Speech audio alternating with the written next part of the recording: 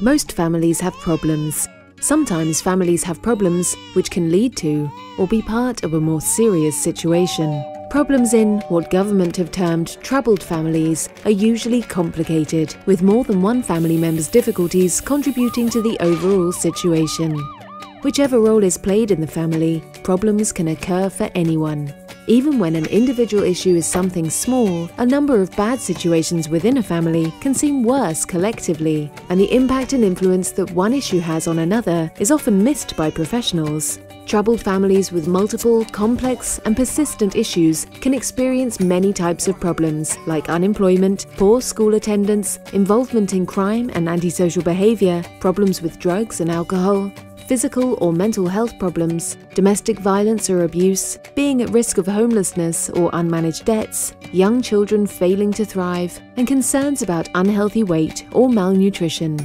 Needs like this are increasing at a time when our resources and capacity to help are being severely tested. To embrace an environment for change, Hampshire County Council is leading a significant 5-year voluntary programme with partners to begin to turn around the lives of at least 5,560 Hampshire families with multiple, complex and persistent issues just like these. Hampshire's Supporting Troubled Families programme has the long-term aim of our public sector agencies working more effectively together in new ways to make lasting positive changes to the lives of the families and communities across Hampshire. The concept is simple. Local workers identify families who would benefit from this collaborative working approach, where one plan can be made, rather than another assessment. It starts with local, multidisciplinary meetings and interventions to draw on and share existing local intelligence that will identify the complexity of the family's issues.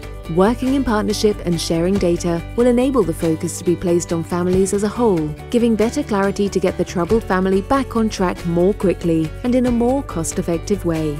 A caseworker is established based on their relationship with and knowledge of the family and works closely with all members of the family to understand what the problems are, what the best way of helping might be, and to coordinate services once the plan is underway.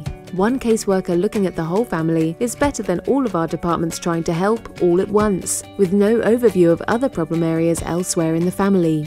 The caseworker's centrally focused plan to steer the family back onto the right track will enable the family to cope by dealing with one issue at a time.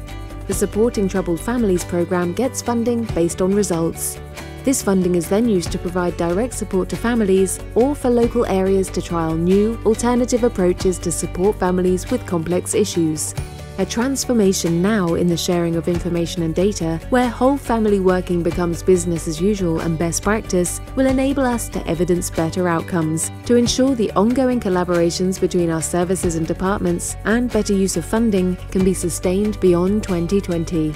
With more, increasingly complex challenges ahead, let's work together now for better outcomes for families and for their future generations. Visit our website to learn more about supporting troubled families: www.hants.gov.uk/supporting troubled families.